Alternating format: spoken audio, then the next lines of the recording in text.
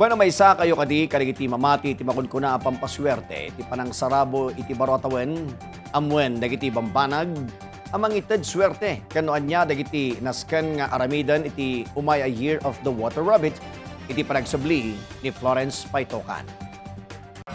Manula ang ngal daw, goodbye 2022 kan hello 2023. Asino ti saan ang mga yat iti swerte iti baro atawan. Imbinglay ti pamilya Trinidad, iti Fairview, Baguio City, dagiti nasken nga ramidan tapno mga lukoy iti swerte. Iti pagtaangan da ada dagiti na i-display ang duma-duma kita ti crystals, kas iti Amazonite crystal ang mga ipaay ti extreme good luck. Aventure in crystal ang mga ipaay good luck kan opportunity. Fluorite crystal ang mga ipaay ti good health. Kan rough emerald a para iti wealth. Tried and tested kadakwada ti citrine crystal a simbolo ti wealth, abundance, prosperity, positive energy can closer family ties and relationship. So, mga rabbits, next year they will be offending good luck. It's important for them to be carrying yung cure para ma-ward off nila yung negative effects of the year towards them. So, if you're interested in getting the cure, you just get in touch with us, Lightcatchers Crystals, and do attend our upcoming workshop.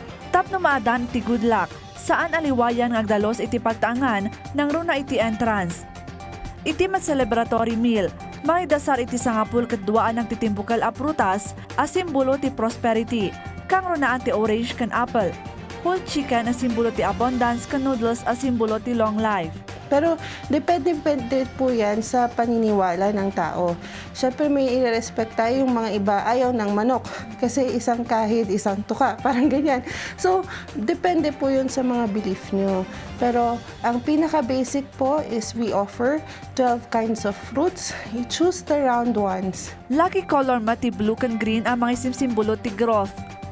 When we look at the blue and green, ito na yung mga colors that are well supported by the year. So, ibig sabihin, these are the colors that will also allow the year to give you more good luck. Pero this is also dependent kung maswerte talaga sa inyo ang blue at green. Pero in general, blue and green, good for the year. Okay. So, when 2023 kasi, yung blue and green is also for yung growth, it is also for proliferation, it is for spreading wide, parang ganun po siya. It is to start something new. Sigon pa kay Master Feng Shui ay drill, peaceful year ti 2023 no idilig iti 2022 nga adu dagiti karit a napasaran. Iti mat 2023 adu dagiti maladaga a may pasngay. Swerte tawan para kadagiti agbilbirok iti love life kan dagiti agad-adal. And in 2023, we are still in water years. Okay. Yung kagandahan po nito is that water is now in a downtrend. Pahina na po ang water. It doesn't exactly mean na mawawala na yung illness, pero okay, it means it is getting weaker.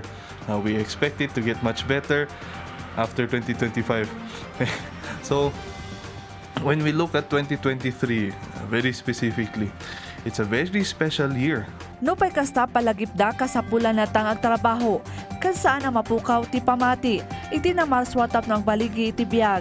Florence Paitokan para iti Pagilian.